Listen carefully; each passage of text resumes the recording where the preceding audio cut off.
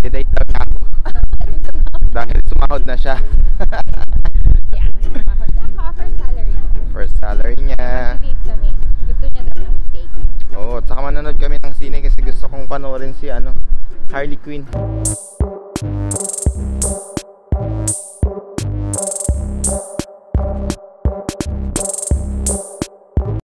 Kahapon, Valentines Day. Hindi niya ako dinate.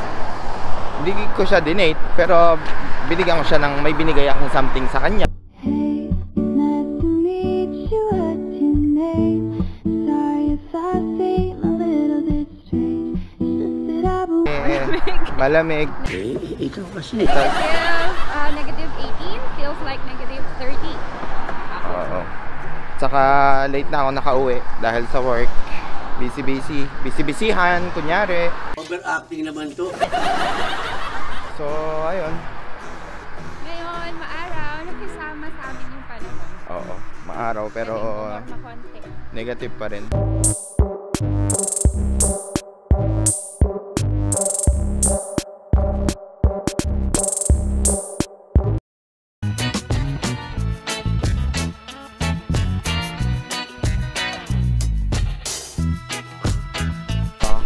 Hi guys. We're here sa Square One. Isa yung sa magandang mall dito. Pinakamalaking mall dito sa Mississauga.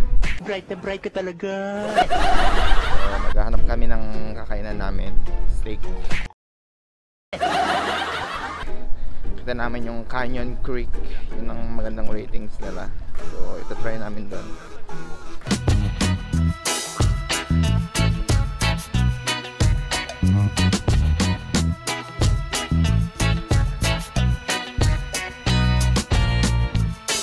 Araw pero malamig yung hangin.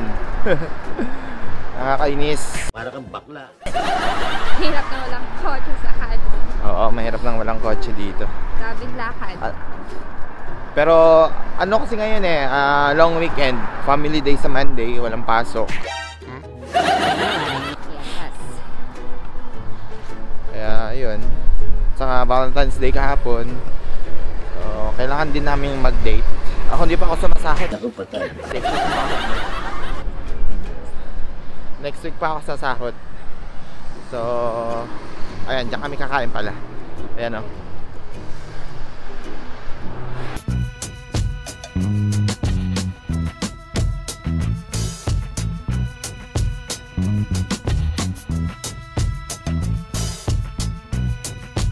Nandito na kami. Ayan, dito kami kakain. Gutom na siya. After nito, manonood na kami ng sine. Sa likod lang niya.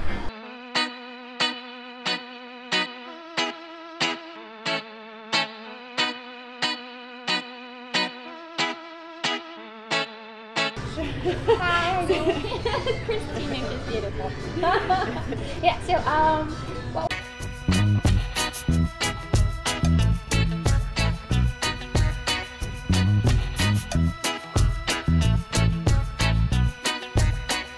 go for creme brulee or the brownie? What would you? I love the brownie, but the creme brulee is really nice as well if you're a creme brulee fan. No, and I'm gonna go. I think. I'd go for a mashed potato. Mashed potatoes. Yeah. Perfect. Perfect. Thank you. Would you care for some bread to start? Bread, if you want. Yeah. Bigyan ka mag-English ngayon na. And we're still deciding on a drink, or we're happy with water for now? No. Okay. All right, North. You let me know if you change your mind. Okay. Thank you. So, ayun guys. Nag-order na kami ng aming pagkain. Sa to, ang hirap mag-order. English. Ako patay. Nanonosebleed ako, dumudugo na. Buti na lang siya nang ipag-usap. Relax ka lang. Kasi to, first date namin dito sa Canada. Sino mo nga naman ang swerte? So siya ng restaurant. Kaya yun, susulit na. Try lang naman. Di ba? minsan ka lang mag-Valentines Day eh. Minsan lang magde-date dito sa Canada. Di sa maganda-ganda na. Bahala ka sa buhay mo. Ang maganda dito, yung sinihan na after kasi nito, di ba manonood kami. Sa likod niya lang ang sinihan. So, lalakarin lang namin. Galing ha? Alam naman dito sa Canada, kapag wala kang sasakyan, mahirap mag-commute. Kaya ang lamig sa labas ngayon.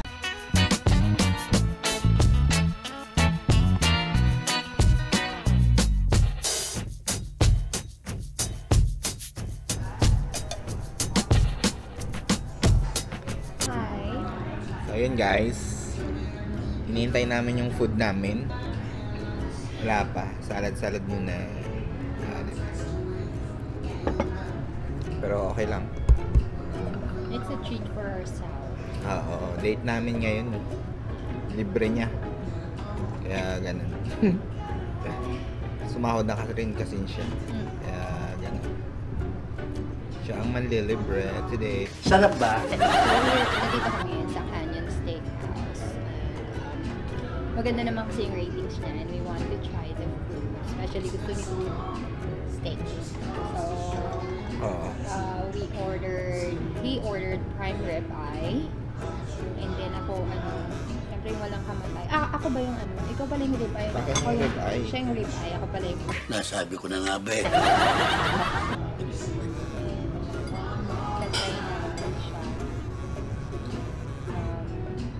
So, every once in a while, kapag nagtatrabaho ka naman, you have to treat yourselves. Kasi mahirap naman puro trabaho, diba? So, keep the relationship strong. You have to go out on a date every once in a while. Paano ang puso ko? Ako date next time. Kung wala ka. Ano kasi dito, every first week saka third week ng sahod ko. So, every week sumasahod kami. Siya, ako. So, alternate kami dalawa. Alternate Every after 2 weeks ang sahuran dito. So, sumahod ako this Thursday. Siya naman next Thursday. So, maganda yung income, yung flow ng income namin kasi magiging every week siya. So, mahirap magtrabaho, pero masarap sumahod.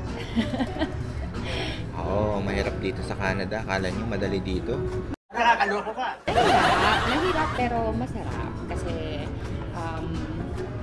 syempre Pag sa unang dating nyo dito, talaga mahirap. Maninibago kayo. pero worth it para sa family kasi Para sa family, maraming advantages ang pagpunta dito. It's not for us, well basically also para sa amin but para sa mga bata talaga. Better education, free education actually for them. And until high school, they also get allowance. So those are actually the advantages of moving here.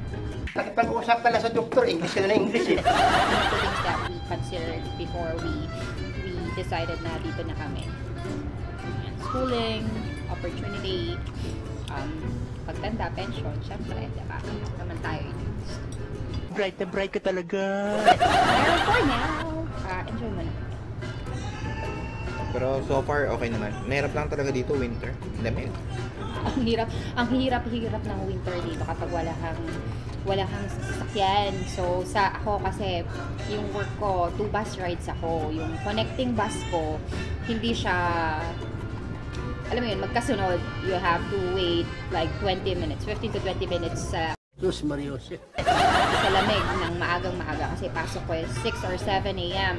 So, sobrang lamig talaga hintayin mo. Kaya, yung mga may balak pumunta dito, isa sa mga pag-ipunan nyo is yung magiging pambili nyo ng sasakyan. But first of all, of course, yung pagkuha ng license, which is meron siyang vlog. Meron kaming vlog about that. You can watch it. And then he will later on make another vlog about his G license exam. Pero yan. Saka ang ano lang, pag pumunta kayo dito, wag kayo masyadong mag-expect na gaganda agad yung buhay nyo dito. Ano ba pakialam mo? It takes time. Lahat naman ng pangarap, it takes hard work and also some time for you to Kaya yung mga nagpaplano dito, good luck. Kita-kits tayo dito. Parang yung good luck mo dati na nananalo. Good luck. Hindi, good luck. Kaya nyo yan. kami nga kinaya namin eh. Kakaya nyo rin, di ba? That's true. Walang mahirap sa may pangarap. Yan, tama yan. Tama nga. Oh. Enjoy lang. Tignan mo kami, oh, di ba? Parang sumasahod kami ng minimum. Yeah. Pero okay naman. Minimum survive. is how much that? It's $14. $14 per hour. So ako lang yung $14 per hour actually. Siya hindi siya minimum. Ako lang yung kawawa. Medyo mataas lang ako ng konti kasi ano naman ako dito, food service supervisor yung Mayabang na naman yan. pang ano pa lang ako eh. Pang 2 weeks ko pa lang. Bago pa lang ako. So medyo nag-a-adjust pa. So, kaway-kaway sa mga nasa food industry dyan. Mga Oo. Bisor, sa mga Jollibee, McDo, Mga bisor, Starbucks. kung bisor kayo, kung saan man kayong lupalop ng mundo, pwede, malaking Pasok na chance nyo pasok kayo dito. dito. Oo. Yes, exactly. Ako galing ako sa Saudi, di ba? Yun na nga. Ano ako doon, supervisor ako sa Starbucks for 3 years. Talagang may sa demonyo ka. Pero 5 years overall yung work experience ko sa Starbucks. Yes. So, yun, kinonsider nila, okay naman. Yun ang first job ko dito. Nag-start ako nung January 27 hanggang ngayon. Mukhang na-enjoy ko naman na. Mukhang syempre libre food ko. Libre yung food ko, libre yung breakfast, libre yung lunch. So, di ba? Saka pa. Yun mo nga naman ang swerte. Ayaw ka pa ba doon? Yung mga may balak or interesadong lumipat ng Canada na nasa food industry, either nasa KSA kayo, nasa Pilipinas kayo, kahit nasang lupalop kayo ng mundo na gusto nyo pumunta dito sa Canada, you could just try and apply. Punta kayo sa indeed.ca. So, itatype namin yan. Nakikita mo yan dyan sa screen later on. So, indeed.ca or you could also try, ano yung mga pinaghahanap mo? Wala, yun lang. Doon lang ako nagtitingin. Kijiji. Hindi ako nagtingin doon. Sa Indeed lang ako nagtingin ng mga, dami ko in-applyan. Guys, Or also, sobra. kapag nasa Pilipinas ka, you can look for Mercan. It's an agency na legit siya na nagpapaalis talaga papunta dito sa Canada for people na nasa food industry. So, either Mercan or Indeed.ca for a direct employer. So, that's just a piece of advice that maybe you guys could try. So, just be able to come here. Kaya niya yan. Sa mga susunod na araw gagawa kami ng vlog kung paano kami nakapunta dito. So, abangan ninyo. We'll try and do that right away. Subukan ko rin ipakita yung sa loob ng workplace ko kung pwede. Pero, I'll also give you a tour dun sa school. Some maybe a short interview with other international students like me.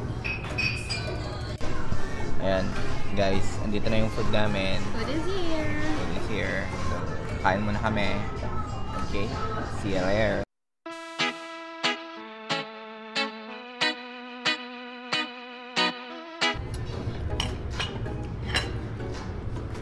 So yan. So far, okay naman yung food nila.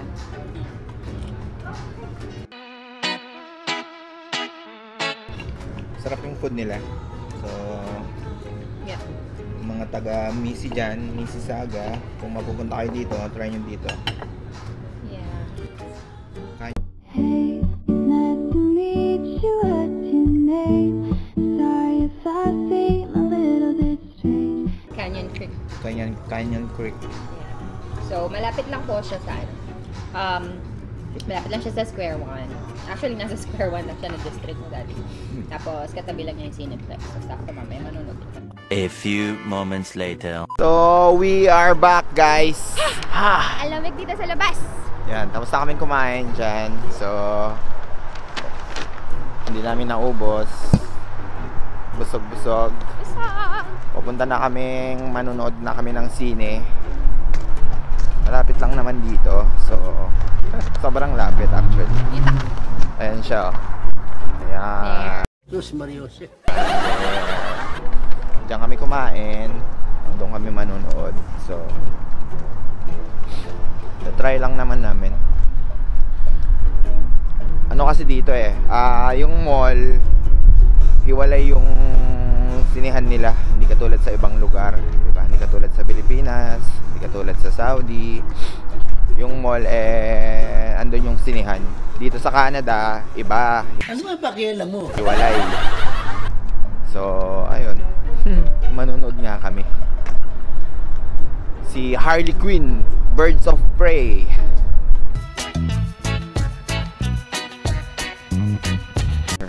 Yes.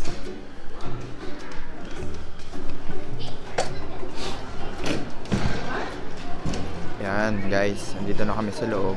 Galing ha? Ayan.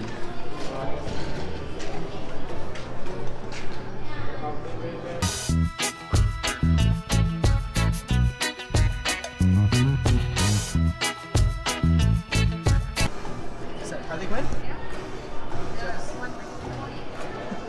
And where do you want to sit? Anything in gray or yellow is available.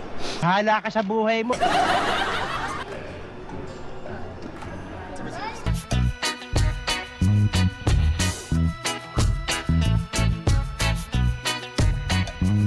So, andito na kami sa loob. Bumili siya ng popcorn. Ayan. 3:40 pa yung movie namin. Relax ka lang. Maya-maya, hihintay kami. At tambay muna kami dito sa loob. Ayan. First movie experience kasi namin to dito sa Canada.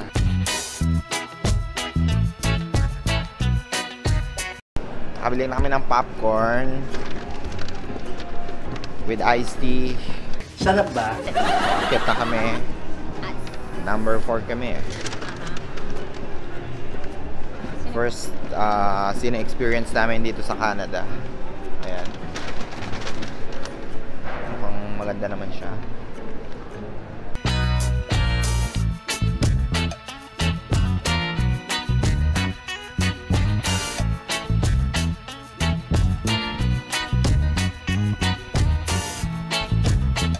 Kami sa loob ng sinehan. Medyo maingay na. Wala namang tao masyado. Ayan siya. Ready na kaming manood.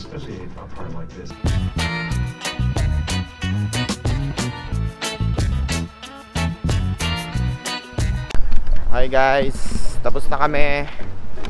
Hindi siya nag-enjoy. Pangit daw yung movie. Sorry, pero the movie Oo nga. is not that good. Naku, patay. Hindi maganda. Ano pala, isang movie ticket dito is $14.99. Talaga lang, na-compute mo agad. So, Bright na bright ka talaga. okay lang din. Hindi naman... Not bad. Oo, not bad. Hindi naman siya, mahal. Yung bad trip lang yung na yan. Si Harley Quinn. Ngayon, yan. Doon kami galing, Cineplex. Ngayon, pauwi na kami. Lamig. Yung bus namin, 22 minutes pa. So, ayun guys. Happy Valentine's Day. Happy Valentine's Day, everyone. Shinare lang namin ang aming Valentine's date. Post. Yeah, post Valentine's date. So, yun lang guys. Maraming salamat. God bless us all. Hanggang sa muling gala. Don't forget to subscribe and like. Please support us. We love you. Bye.